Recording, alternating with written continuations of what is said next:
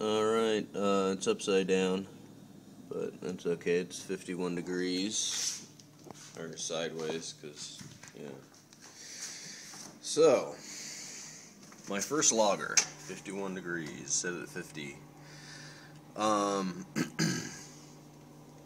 This is about hour 18.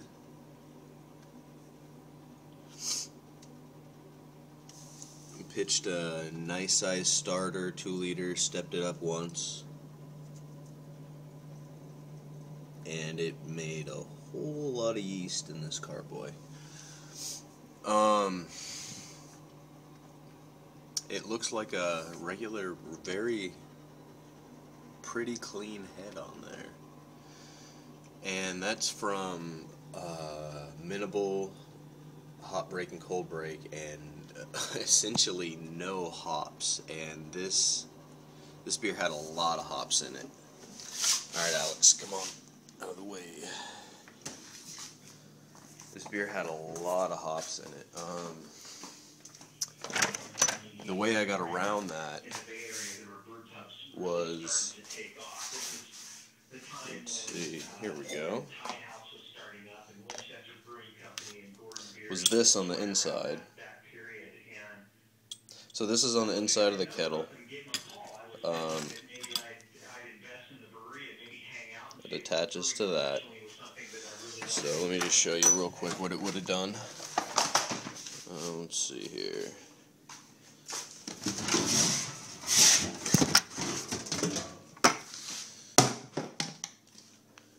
This bucket is a perfect example. So this is on the inside, kind of like that, going that way. And for the last 20 minutes or so, and into the immersion whirlpool chiller that I have, this thing is sucking wort, hot wort, in, and all the hot matter and everything else, and through a pump, and it's pushing it. Yeah, I just used my hand. Okay. It's pushing it through a recirculating arm.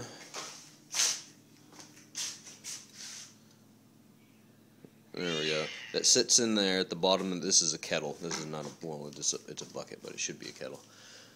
So it sits in there at the bottom, and it recirculates, and so that creates a whirlpool. So, you know, they would essentially be facing each other. So this would be sucking in one way, and then the whirlpool would come in and push it out that way. So it would create the same thing. So basically you do that, and it cools down your wort really, really fast. Jamil Zainashev, Jay-Z from the Brewing Network, he has all this on MrMalty.com, wrote a big article about it. A lot more information there than I have, or than I'm going to tell you. So anyways, you circulate it in there, like I said, 20 minutes before the boil's over, and then into the cooler, or the chill cycle with the immersion chiller. And you turn off the pump for about, and you wait 20 minutes before you rack to your carboy, and that way all that whirlpooling, all that swirling around in the bottom, it'll kind of settle. And I have a keg, and it's got a, you know, it's convex, I guess, at the bottom. That's what I boil in, and so it kind of sits flat. But if you had a flat bottom like this, apparently it cones up, so that little arm kind of works double duty. So at first, you know, you have it up here while you're racking to keep it away from all that stuff at the bottom. So it's kind of pointed up. This is, you know, where it would get sucked in. So you kind of have it pointed up, and as your water level comes down, or I'm sorry, your wort level comes down, you slowly tilt it in, and that way you disturb the pile of everything that you don't want the least amount. You know, you only turn it when you need to, so it'll only, you know, create turbulence for a very short time, and I did this. This is literally my first lager. I think the second or third time, probably the third time I've used the whirlpool chiller, and the first time I've used this. Okay. And there is no hops in there. This had 1.6 ounces of hops for bittering, 6-gallon batch. So 1.6 ounces of hops for bittering, 0.6 at 20 minutes, 0.6 at 10 minutes, 0.6 at 5 minutes, and 0.6 at knockout, at flame out. And it came out good. Hey, buddy. It came out very clean. So, and I'm using the fermentation schedule. Let me actually go get that. It needs to be on the fridge anyways. Yeah, but you've written a pretty nice book, though. Alright.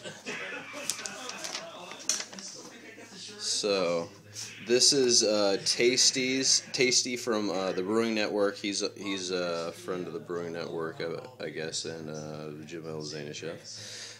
This is his lager fermentation schedule. So I have WLP800. Oh, and those hops were Saw's hops, just in case anybody was wondering. 3% alpha acid is what it had. So, let's see, 50. So 50 for 3 days, 52 for 2 days, 55 for 2 days, 60 for 2, 70 for 3. That's the diacetyl rest, which I hope I don't really have a problem with. Like I said, got a lot of yeast in there. I'm pitching it cold.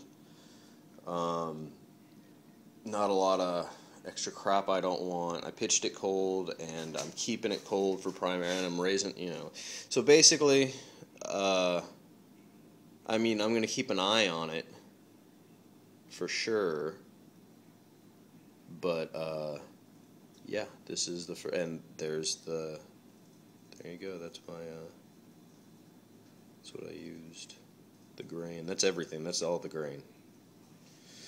So, 50% distilled water, 50% tap, which I use for all my other brews. It works really well for like amber to copper style colors.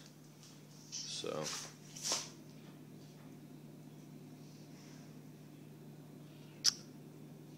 hey, dude. Did you just wink at me? Alright. So anyways, that's it. This is like the best investment I've probably ever made. Well, I'll probably say that about every new brewing toy I seem to. I do really like this hobby. Alright, take care, guys. Bargainfittings.com, I believe, for this one. It was on sale for $17.50 at first, and a week later I really wanted one, and I bought it for $25. I wish I would have. That was a hell of a deal. Anyways, take care. Get yourself one of these if you don't. And yeah, happy brewing.